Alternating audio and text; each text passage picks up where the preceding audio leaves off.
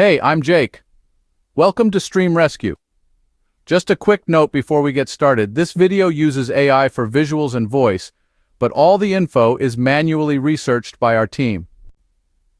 Here in the video, we will share the details for the Plex App error code 42949672283. The error reads, "An unknown error occurred." As per our research, the error comes when users try to play video files using the Plex app on Windows or Mac. It happens on all video files and suddenly starts, even if everything was working fine earlier. According to our research, the error is likely caused by interference from other applications using the integrated GPU, a bug in the current Plex version, or corrupted app data. First, check if you are running any other app like OBS that might be using the iGPU. So close any such app and then try playing videos again on Plex. If the issue still appears, uninstall the current Plex version and install a previous version. To do this, uninstall Plex, then press Windows plus R and type %local app data %.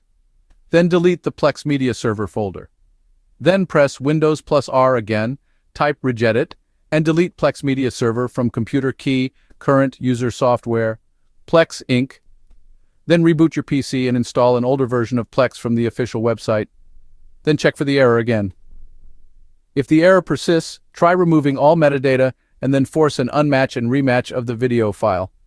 This has worked for some users, so give this a try and see if this helps you too. You can also try simply reinstalling the Plex app without rolling back to the previous versions and see if that helps. If nothing works, try accessing Plex on a different device and check if the error still comes. This will help you identify if the issue is specific to one system. Thanks for watching. If this helped, don't forget to like, share, and subscribe. Got a question? Drop it in the comments.